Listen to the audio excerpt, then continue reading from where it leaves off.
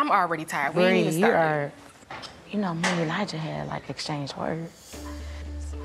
Well, what happened was I started trying to tell them what happened when Veron came to town. And I was getting somewhere. I started talking about it. And right in the middle, in the beginning of me talking. Because you know he's gonna cut he it just off. cut me off. Yeah. Like my first sentence. He made the whole conversation about him.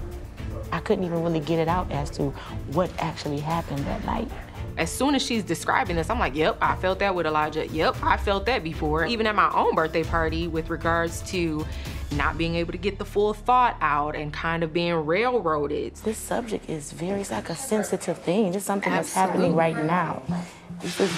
I'm talking about my husband. The most important person in your life after God.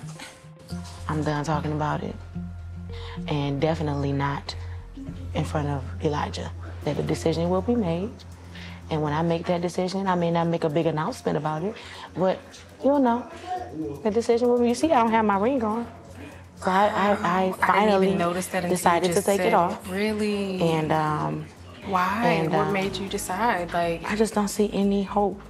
I don't see no changes. I don't see nothing moving forward that would suggest, why would I keep it on? I am keeping hope alive concerning Tasha's marriage, especially since me and my husband had a whole divorce, was divorced for 2 years, and the Lord brought that thing back together. So if he can do it for us, I know he can do it for them.